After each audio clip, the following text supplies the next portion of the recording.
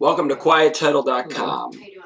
My name is Darren Findling, and I'm going to walk you through the Quiet Title timeline to quiet title to properties in the state of Michigan. For more detailed information, you're welcome to call me directly at 877-YOUR-FIRM. That's 877-YOUR-FIRM.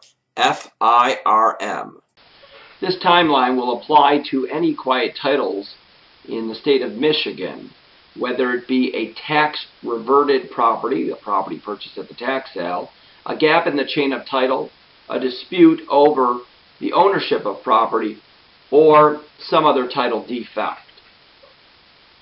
The first step is to review the title history to identify who the defendants will be named in the lawsuit. These are the documents that are found in the chain of title at the Register of Deeds in which the county sits.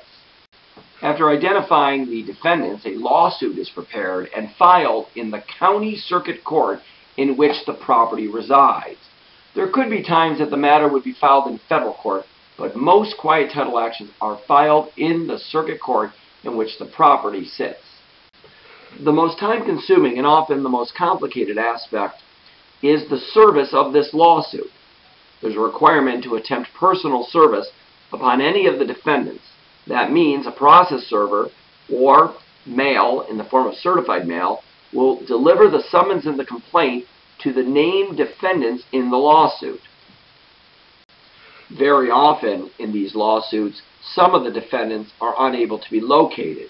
That may be because they have a very common name, they have disappeared, or have really avoided the service of this lawsuit. So we have to attempt alternate service.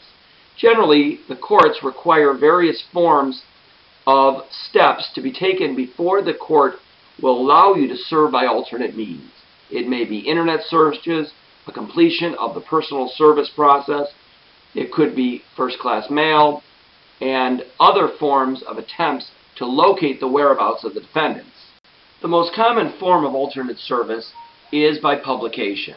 In those circumstances, the court will sign an order that allows for the alternate service of the lawsuit by publishing in the legal news. That publication remains for 21 days to give notice to any of the defendants of the existence of the lawsuit.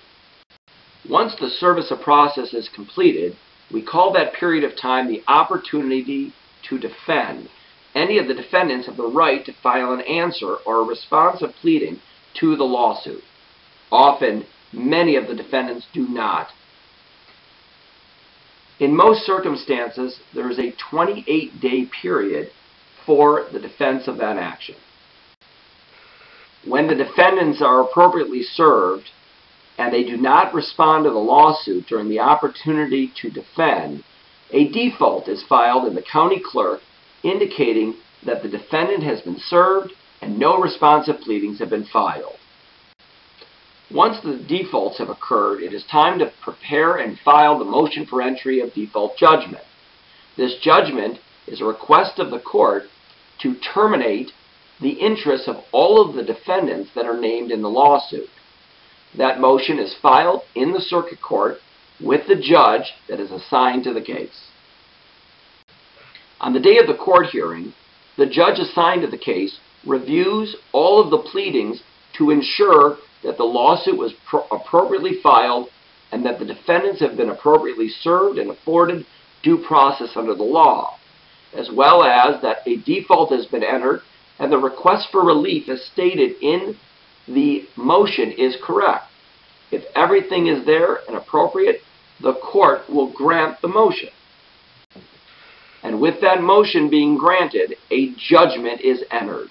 That judgment is a document signed by the judge and gets recorded in the Register of Deeds in the same manner as a deed, a mortgage, or any other recordable document. At this particular juncture, the quiet title action is complete. There's an appeal period that many title companies will require that you wait before they allow for a closing to occur, because the judgment must be served upon the defendants to ensure that there are no appeals or motions to ask for reconsideration. At this point, the matter is concluded, judgment is perfected in the name of the plaintiff, and the quiet title action is complete.